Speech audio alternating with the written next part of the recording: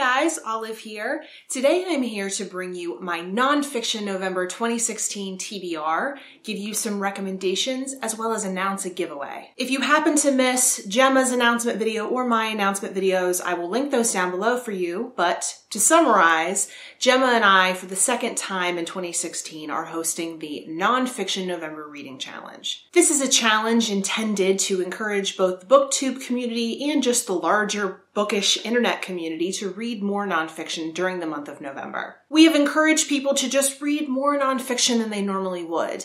But if you're really looking for a challenge, we have introduced 4 different categories for you to choose nonfiction from. Those 4 different challenges are as follows: new, controversial, important, and fascinating. So I obviously am participating in the challenge element of Nonfiction November. I'm going to give you each book that I'm planning to read for each category, and then I'm going to give you 2 different recommendations for each category. One of the recommendations will be a book that I've read and really enjoyed, and the second book will be a book from my TBR that I think would really fit the challenge well. I am actually picking 2 different books from every category to try to read during the month of November. I normally read more than 4 books a month, and I would like to set the challenge for myself to read 8 nonfiction books during the month of November. I'm not sure if I'll get there, but I'm certainly going to try. So for challenge number 1, new, the 2 books that I am planning on reading are Buffering by Hannah Hart. This is a brand new book that Hannah Hart just released this month. It is a memoir, but is separated into essays. So not only is this book brand new, but the format of the book is new to me, as I don't normally read books of essays or memoirs, so it's kind of new territory for me. The second book I'm going to be picking up for the new challenge is The Gates of Europe by Serhii Plokhy. This is a book on the history of Ukraine. I don't know as much as I would like to about Ukraine, so this is by and large a new subject for me. Also, this is a fairly new book, having been released just last year, and Steve Donahue sent this to me at the beginning of this year. So I believe it falls under the challenge rather nicely. So now on to my recommendations. The first book I recommend for the new challenge is As If by Jen Chaney. This is an oral history on the making of the movie Clueless. I would consider this a new book since it was just published last year. Also, the fact that it is told as an oral history is very unique. I've never seen another book with that kind of a structure. This is a ton of fun to read. I think it would make a great choice for Nonfiction November. When it comes to a book off of my TBR that I'd like to recommend for Nonfiction November, I would like to recommend The Attention Merchants, The Epic Scramble to Get Inside Our Heads by Tim Wu. This is a book all about the advertising industry, the entertainment industry's desperate attempt to keep our attention. As you may know, there is a fairly new phenomenon inspired by the internet of data collection from individuals, from their browsing habits to their personal interests, that advertisers and entertainers use to try to get inside people's heads. Obviously, this is a very interesting subject matter. It is a new book that was just released on October 4th. I also think it would fit very well into the important category, because I do think it's important for us as consumers to know what advertisers are trying to do to get inside our heads. Next, on to the controversial challenge. The first book I'm planning on picking up is I Don't, A Contrarian History of Marriage by Susan Squire. Though I am married, I am always very interested in perceptions of marriage and marriage throughout history. This is a book all about the history of the institution of marriage, what it has meant over time, how it has shifted to what it currently means. I think people sometimes forget that marriage didn't always mean a loving relationship between 2 people who wanted to spend their lives together. It has meant very different things at different periods in history. Obviously a very controversial subject matter, and I am so excited to dive in. And the second book I want to read is a shorter book, and it is controversial for both its subject matter and its cover. It's called You Don't Have to Like Me. Essays on Growing Up, Speaking Out, and Finding Feminism by Alida Nugent. Obviously, feminism is a very hot button topic right now. I think this was written by a younger girl who writes for some more popular websites, so I think the tone of it is going to be very engaging and very fun.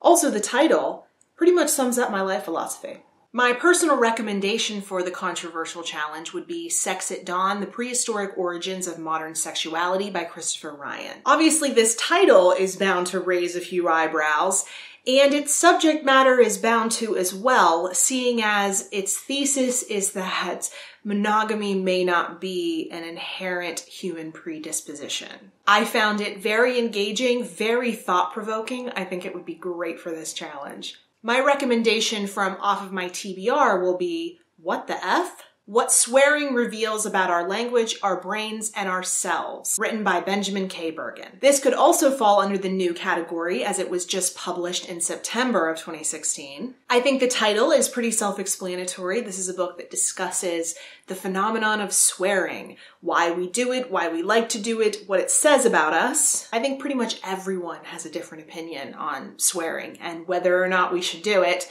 I am personally for it because I lived in Philadelphia for a while and my husband is from New Jersey. Certainly an interesting one about a controversial issue, and the title is just fabulous. For challenge number 3, these are the 2 books I plan on reading. The first book I'll be reading is called The End of Alchemy, Money, Banking, and the Future of the Global Economy by Mervyn King. This was on my Young Professional TBR. This is one of the books that I think is important for me to read because I am in the finance field. Mervyn King is the former governor of the Bank of England. He has a lot of insights into the global economy as it stands now. As the subtitle says, this book talks about money, banking, and I also believe that he discusses how the world got caught up in the global economic crisis beginning in 2008. And the second book I'm reading for the important challenge of Nonfiction November is called A Continent for the Taking, The Tragedy and Hope of Africa by Howard W. French. This is a book about the more modern history of the continent of Africa,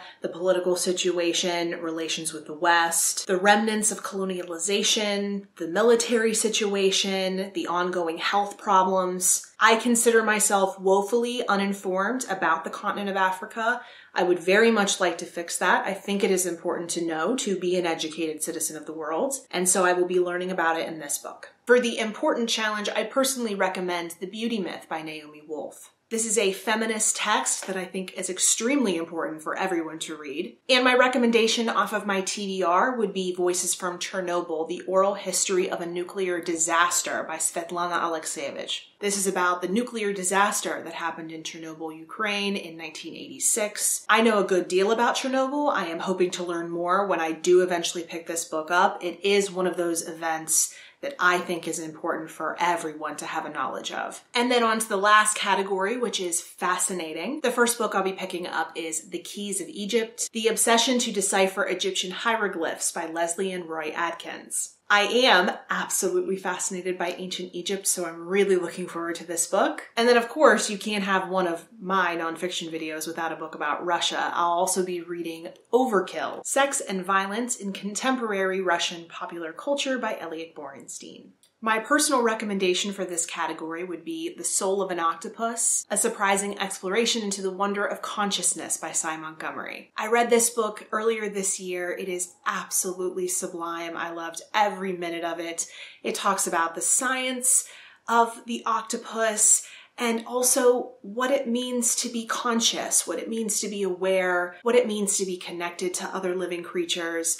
It is so meaningful and I can't recommend it enough. And the book I'd recommend off of my TBR is called The Island of Lost Maps, A True Story of Cartographic Crime. This was written by Miles Harvey. This is the true story of an antiques dealer and how he went about stealing valuable and centuries-old maps from some of the most prominent research institutes in the United States and Canada. I don't know about you, but that sounds fascinating to me. If you're having a hard time picking what it is you want to read during Nonfiction November, I have 2 playlists linked in the description box below for you. One of them contains all the videos I could find from Nonfiction November 2015, all of last year's content. And there is a second playlist of nonfiction recommendation videos that I found from around BookTube. So feel free to check those out if you're looking for some ideas. And now I'd like to take a moment to talk about the giveaway. There will be 2 winners of this giveaway. Each winner will receive 1 book from the book depository that Gemma and I have selected based on that person's preference in nonfiction. So if you were chosen as a winner at the end of the month, Gemma and I will talk to you about your personal interests, and we will select a nonfiction book that we think you will absolutely love. In order to enter this giveaway, you need to, of course, be over 13 or have your parents' permission. You need to feel comfortable giving us your address. You will receive a book from the book depository. So in order to enter this giveaway, we want to see your TBR for Nonfiction November. You can put it in the comment section of this video, the comment section of my announcement video, either one of Gemma's videos. You can put it on Twitter, Instagram, any social media platform. Just make sure you're tagging it, hashtag Nonfiction November 2016, so we can find it. And then in addition to your TBR, you need to let us know that you would like to enter the giveaway. At the end of November, we will pick, as I said, 2 different winners, and we will contact those winners privately. So even if you're not entering the giveaway, I would still love to see your TBR. You can, of course, put it on our Goodreads group, the link to which is down in the description box below, or you can put it in the comment section or contact me anywhere on social media. All of the links to my social media profiles are in the description box below as well. Thanks so much for watching. I'll see you in the next video. Bye.